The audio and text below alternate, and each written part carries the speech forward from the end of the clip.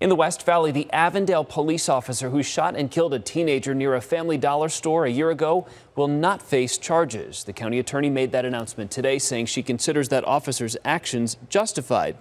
The 17-year-old, identified as Amarion Hope, went unidentified for months after the shooting because he didn't have an ID on him at the time he was killed.